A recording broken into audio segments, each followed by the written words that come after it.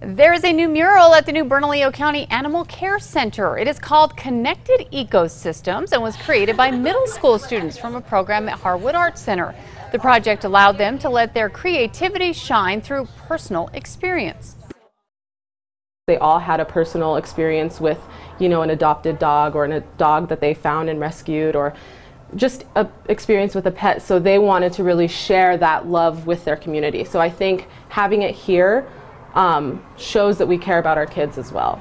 County Public Arts says the mural explores the happy relationship between people and animals. Students